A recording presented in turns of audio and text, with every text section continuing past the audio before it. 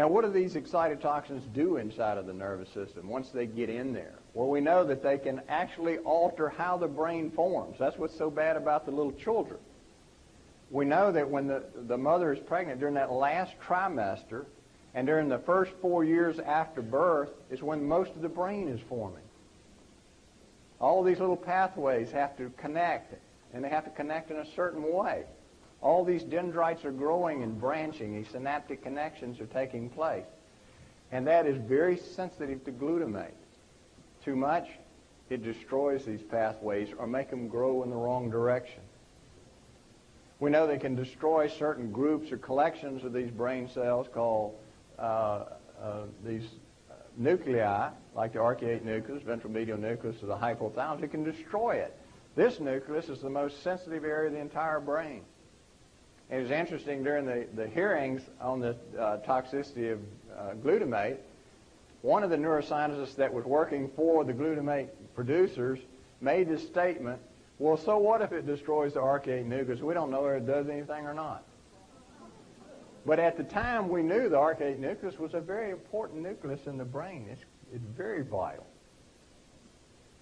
Another interesting thing is that less than toxic doses, that is, a dose that won't kill a cell, will alter its physiology. It'll make the cell overreact. So if it's a cell secreting hormones, they'll secrete too much hormone. If it's one that has to do with consciousness, it may cloud the consciousness. If it affects memory and it's overstimulated, it may alter your ability to remember. One of the ways that excitotoxins kill is by producing free radicals. Excitotoxins are very powerful free radical generators. They make these cells produce all these destructive free radicals that destroy the cells. And one of the interesting things we found out not too long ago is that it impairs the ability of glucose to enter the brain. The brain is almost totally dependent on glucose for its energy supply. Glutamate interferes with the entry of that fuel to the brain. So when you're consuming a diet high in MSG, it interferes with the ability of your brain to get the fuel it needs. Now, let's look at the MSG babies. These were the animals that were first exposed to glutamate. They all had certain characteristics that is repeatable, and this has been repeated ever since this first was discovered. This has been done over and over. We find that the organ weights of the animals are very small. It causes atrophy, a shrinking of various organs. The ovaries, testes, adrenal glands, kidneys, spleen, pituitary, they all are smaller than normal, significantly smaller. We find that the animals were all grossly obese. And we'll talk more about this tomorrow, but the obesity is similar to what we're seeing in human society now. With this growth, we're talking about of adolescent obesity, where all the kids are real obese, and it's difficult to control, and a lot of the adults are finding trouble controlling their obesity. We find that it's almost impossible to diet off this type of obesity, and it's almost impossible to exercise it off, because it alters the part of the brain that has to do with obesity. Abnormal reproductive functions are very common with MSG toxicity in these babies. When they become adults, they have very small litters. And this is true even for the males. If you expose the males to MSG, they become infertile or have difficulty procreating. We find that MSG is frequently associated with unprovoked rage, overt aggression, and antisocial behavior. This is almost always consistent in these MSG-exposed babies. And I'm not just talking about while they're a baby. This is when they become adults. This lasts the entire lifetime of the animal. When the animal gets older, it's filled with rage. It won't associate with the other animals. Impaired cardiovascular responsiveness. You know, when you run, your heart speeds up. Well, that's impaired. It doesn't quite work that way anymore. We find that animals that are exposed to MSG have very high triglyceride levels, cholesterol, and very low density lipoproteins. And this persists for a lifetime. This puts them at high risk of having heart attacks and strokes, arteriosclerosis. Abnormal hypothalamic pituitary adrenal axis, that is how the endocrine system works, is permanently altered in these animals. So we see some rather devastating effects to exposing animals when they're babies. Now, this is reproducible in every animal species. This is not just peculiar to a mouse. Chickens, horses, sheep, every animal that this has ever been tried on has produced the same thing. So this is a universal effect of monosodium glutamate, and these are all serious things. These aren't feeling bad. Too many people associate MSG with the Chinese restaurant syndrome. And I hear people frequently say, oh, well, I don't get that. I'm not sensitive to it. It is not an allergy. It is not a sensitivity. It is a toxin. Everybody's sensitive to a toxin. You're sensitive in various degrees. But what we'll see later is that it produces its effects silently. You pay the price later. And you may not associate it with it because you don't think that something you did or fed your baby or when you were pregnant is going to cause them to have a heart attack when they become 30 or 40 years old. Now, we said the brain is forming all these pathways. So this is just an example of the complexity of these connections. Everything has to be exact. And the brain is constantly, during this period, the last trimester of birth, inside the uterus, and 4 years after birth, the brain is constantly remolding itself to get it just right. Glutamate is important in that process. It's used for that process, but it has to be an exact level. If it's too much, it ruins the connections. If it's too little, it ruins the connections. And these connections are permanently going to be that way. This is a three-dimensional view, so you can see that these connections are three-dimensional. They're not on one plane. They have to be in 3 dimensions connected. It's an incredibly, incredibly complex process. And anyone who doesn't believe in God has seen this. I can't imagine why you don't believe in God, because there's no way for us to explain how this happens.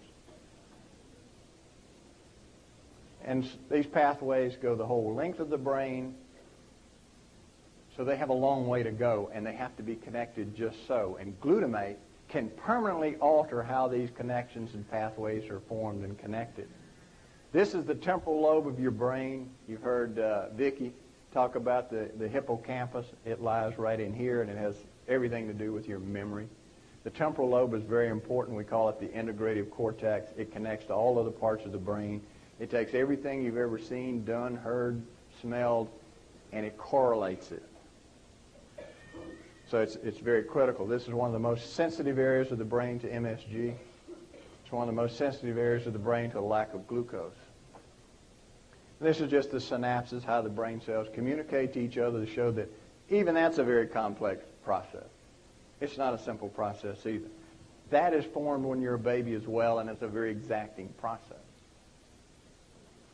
Now, they knew early on that there are certain endocrine changes that occur with exposure to MSG in these animals. One of the most obvious, of course, is the effect on reproduction. And they looked at the different hormones, and they found out that it altered estrogen secretion. It altered the estrogen receptors in the hypothalamus, which controls your estrogen cycle. It also had an effect on testosterone for the males, so that while they were exposed as a child, it not only affected the nuclei that control these different hormones to be regulated and released, but it altered the pathways in the hypothalamus that made up the control system. And so when these animals became older, their control system was totally different than a normal animal. And this is what's happened in humans. So that when that child's exposed as a small baby or a toddler, when he becomes adolescent or older and finds they have reproductive problems, they can't have babies, they're infertile, or they have other reproductive problems. They can have trouble with their menstrual periods. They can have polycystic ovaries. So there's all sorts of problems related to hormones that we can trace back to MSG that you normally wouldn't expect. Because when you see the child at age 20 or 25 and they're married and they're having problems having a baby, who would have thought that it was because what that child's mother ate when she was pregnant with the child? But we have good experimental proof that shows it is connected. We found that even lesser doses, little small doses of MSG can actually cause an early onset of puberty. Loss of growth hormone pulsation, that little nucleus that the doctor said he didn't think it had any function. Its primary function is the control of growth hormone. That's why all these animals are short. because it suppresses the pulsating release of growth hormone. And of course, we said it can alter the pathways. Now let's look at the hypothalamus. The hypothalamus of your brain, if you had to pick a part of your brain that you said was probably the most sensitive to any injury, it'd be the hypothalamus. Doctors kid about it being the seat of the soul.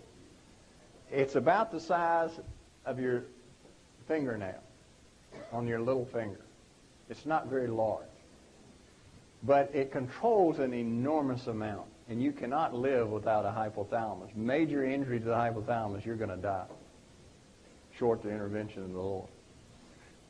If we look at the functions of the hypothalamus, we see that it controls all of the endocrine system, or the growth hormone, thyroid hormone, adrenal hormones, cortisol. All of these things are controlled through the hypothalamus. It controls your sleep-wake cycle. Tells you when to wake up, tells you when to go to sleep. If you have an injury of the hypothalamus, you'll stay awake all the time, or you'll sleep all the time. So it's very important. It controls your hunger and satiety. It tells you when you're hungry. It tells you when you need to eat. And this is part of the thought of anorexia nervosa, if they have a problem in the hypothalamus. We know that it controls the autonomic nervous system. In other words, all these things automatically makes your heart beat so you don't have to think about it. Things that make your intestines move along with peristalsis so you don't have to think about it. Those are automatic reactions, parasympathetic, sympathetic system. That's controlled through the hypothalamus. And we know that it is a major part of what we call the limbic system of the brain. That's the part of the brain that has to do with your emotions. It has to do with love, anger, fear. Is regulated through the hypothalamus. And if you give MSG to animals, you can produce intense fear or you can produce intense anger.